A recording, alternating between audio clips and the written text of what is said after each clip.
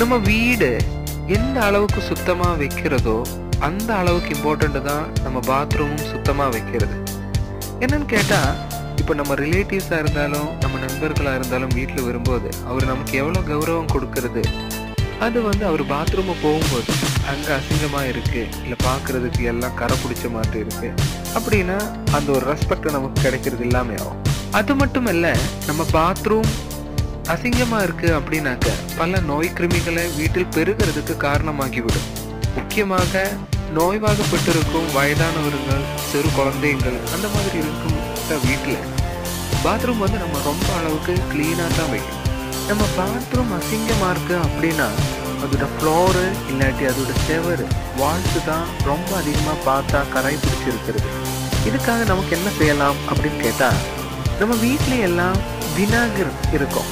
வினாகர்னு சொல்றது ஒயிட் வினாகிரி.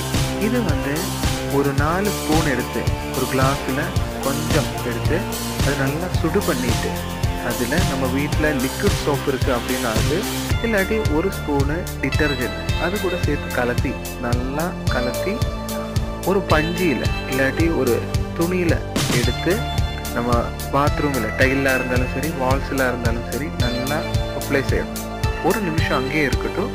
அதுக்கப்புறம் கொஞ்சம் ப்ரெஸ் பண்ணிட்டு நம்ம தொடத்தாலே அங்கே இருக்கிற கரை பூராவே மாறும்.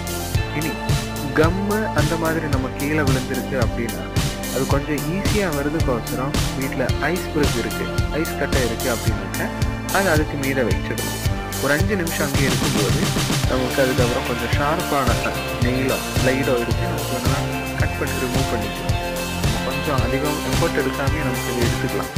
கண்டிப்பாக உங்களுக்கு உங்களோட பாத்ரூம் டெயில்ஸ் க்ளீன் பண்ணுறதுக்கு இந்த டிப்ஸ் ஹெல்ப்பாக இருக்கும். உங்களுக்கு இந்த டிப் பிடிச்சிருந்தா லைக் பண்ணலாம்.